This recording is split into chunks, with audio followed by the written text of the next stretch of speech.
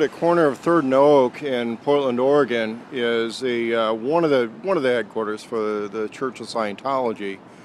But in talking to people inside, they're a little specialized on a lot of stuff. And so what happened is they would not agree to be on video. They wanted no video inside.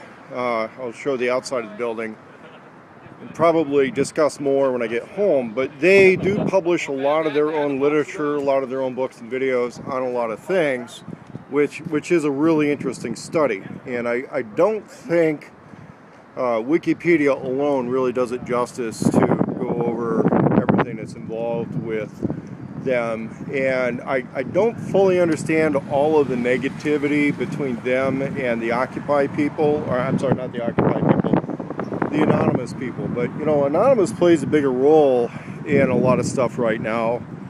But at this stage in the game, for whatever reason, they're not really taking issue with Scientology. I suspect in the past their issue with Scientology was a money-related thing, and it's a little bit more to discuss on that, on L. Ron Hubbard apparently being a product of an institute that was developing it as a religion, but in some interesting ways. And so if somebody does have a lot of questions about the Scientology angle on a lot of stuff, I would suggest just coming over and kind of going through. Again, they don't want to be on video. They do have a lot of their own videos that explains a lot of their own positions on stuff, including a number of really interesting undercover videos where they've done their own undercover work in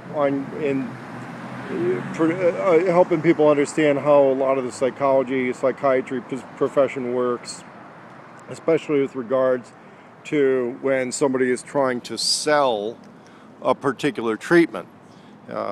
And here in Portland, their main focus is on a lot of personal development and activism of their own kind, which they choose to be relatively discreet about. So you'll see people willing to answer questions on the inside, but what you're not going to have is, you know, spokespeople running around the street handing out pamphlets. And so they're apparently really cautious about, you know, what's going to be said that would have any level of endorsement or